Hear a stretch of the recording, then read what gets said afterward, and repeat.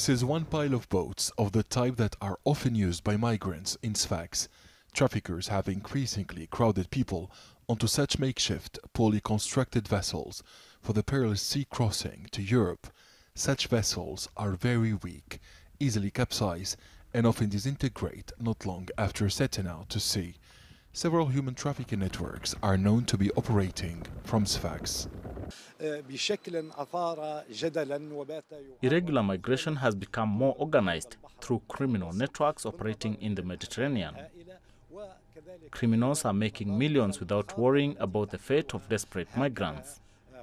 They are making iron boats, but the result is that there isn't enough space in the morgues of the hospitals of Sfax for all the dead migrants. The state is waging a war against human trafficking networks.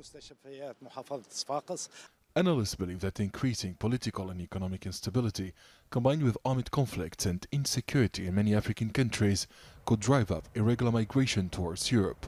Tunisia could be destabilized by this new wave of migration, as migrants usually depart from the North African country to try and reach European shores. The security and political situation in many sub-Saharan African countries is alarming.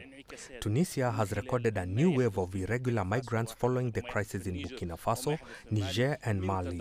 We are expecting tens of thousands of migrants to arrive from neighboring countries.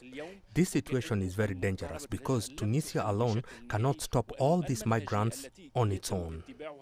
Tunisian President Kais Saied has vowed to tackle human traffickers. The head of state has also urged Tunisian youths to avoid risking their lives in irregular migration attempts.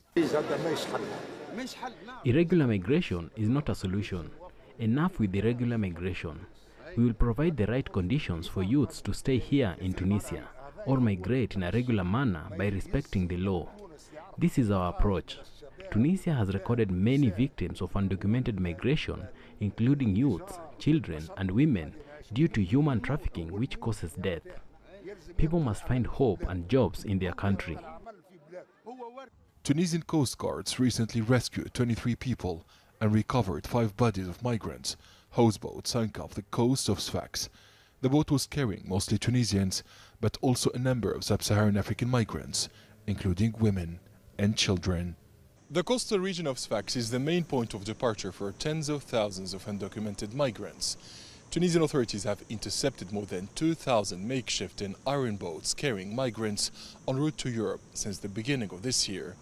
Dozens of traffickers have also been arrested. Adnan Shabashi, CGTN, Tunis.